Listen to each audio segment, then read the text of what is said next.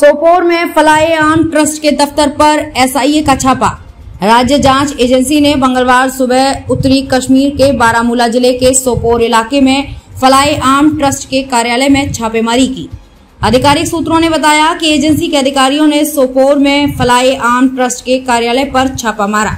उन्होंने कहा कि SIA कर्मियों को पुलिस और अर्धसैनिक बल CRPF कर्मियों द्वारा सहायता प्रदान की जा रही है।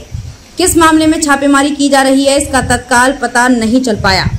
इरफान नजीरों की रिपोर्ट। खबरों में अब तक ले बस इतना ही। मिलते हैं फिर ऐसे ही बड़ी खबर के साथ। तब तक के लिए नमस्कार और देखते रहिए ABD News 24/7।